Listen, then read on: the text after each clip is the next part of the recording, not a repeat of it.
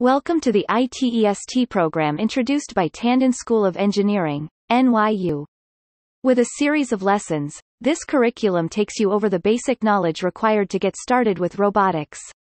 Here within the document is the link to the details of all the components used in this course.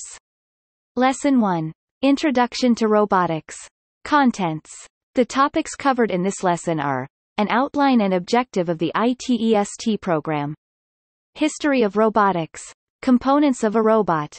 The tasks and/or activities for this lesson include Introduction to the Robots of Mechatronics, Controls, and Robotics Laboratory at Tandon School of Engineering, NYU. Brief outline of ITEST program.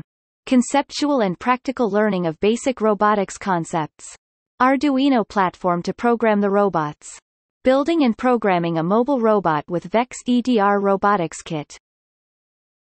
An overview to the lessons in this program is as follows.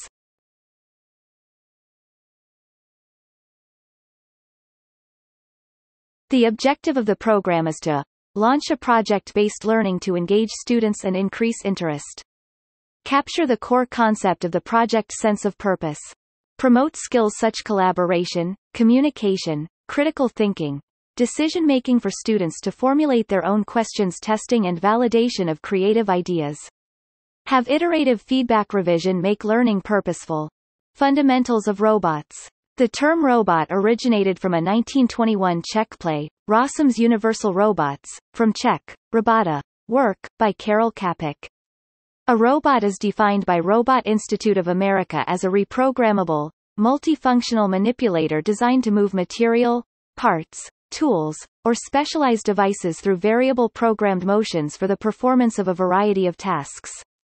There have been established 4 laws of robotics for ethical purposes. The 3 laws of robotics were developed by science fiction writer Isaac Asimov, who sought to create an ethical system for humans and robots. Asimov also added a 4th, or 0th law, to precede the others. In his short story, Runaround, he coined the term robota, referring to an artificial human. Law 1. A robot may not injure a human being, or, through inaction, allow a human being to come to harm, unless this would violate a higher-order law. That is, a tool must not be unsafe to use. If a person were to injure himself with one of the tools on the robot, that injury would only be due to his incompetence, but not due to the design of the robot. Law 2. A robot must obey the orders given it by human beings except where such orders would conflict with the first law. A tool must perform its function efficiently unless this would harm the user.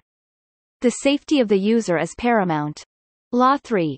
A robot must protect its own existence as long as such protection does not conflict with the first or second law. A tool must remain intact during its use unless its destruction is required for its use or for safety. 0th law.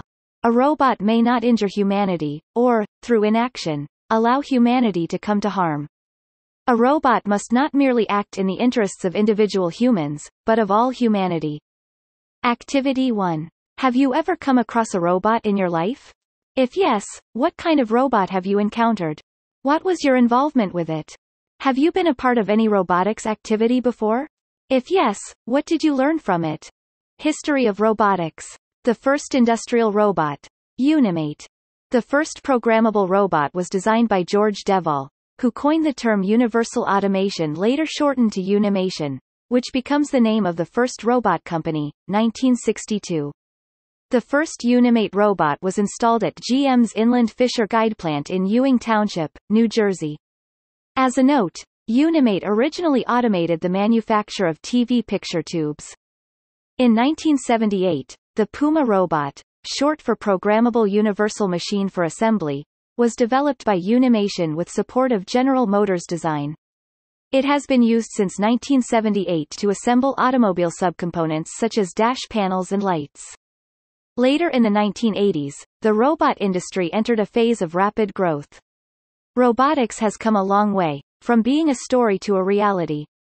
Many institutions introduce programs and courses in robotics. Robotics courses are spread across mechanical engineering, electrical engineering, and computer science departments. From introduction of term robot as an artificial human in 1921 to humanoid robot Sophia, we can see an exponential growth in future. From 1995 to the present day, emerging applications in small robotics and mobile robots have driven a second growth of startup companies and research. Components of a robot. A robot to function together as one, it requires some key components as explained below. Power conversion unit is a battery to give power to the system. Actuators are generally motors attached with wheels in mobile robot or to manipulators to drive their movement. Controller is the brain of the system. It can independently or via input, output devices, switches, push buttons, sensors, LCD displays, relays etc. control various processes and devices such as industrial automation, electric current, temperature, engine performance etc. Sensors measure robot configuration or condition and its environment and send such information to robot controller as electronic signals. User interface can be a joystick or a mobile application which helps us to manipulate the robot as required. Sensors. Robots often need beyond 5 human senses, e.g., night vision, detect tiny amounts of invisible radiation, measure small and fast movement. Robot sensors. Measure robot configuration, condition and its environment and send it to robot controller as electronic signals, e.g., position, pressure, presence of toxic gas. For example, an ultrasonic sensor as shown here, measure distance by using ultrasonic waves. A touch sensor such as FlexiForce sensor, can measure force between almost any two surfaces. Actuators. Actuator. A device that produces a motion by converting energy and signals going into the system to motion. The motion it produces can be either rotary or linear. A few types of motors include DC motor, servo motor, stepper motor and a pneumatic motor. Controllers. Controller, also called as microcontroller, is the brain of the robots. It provides necessary intelligence to control the manipulator, mobile robot. It processes the sensory information and compute the control commands for the actuators to carry out specified tasks.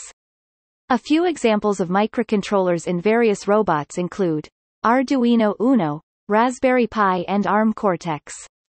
Let us have a look of the robots at the Mechatronics, Controls, and Robotics Laboratory at Tandon School of Engineering, NYU.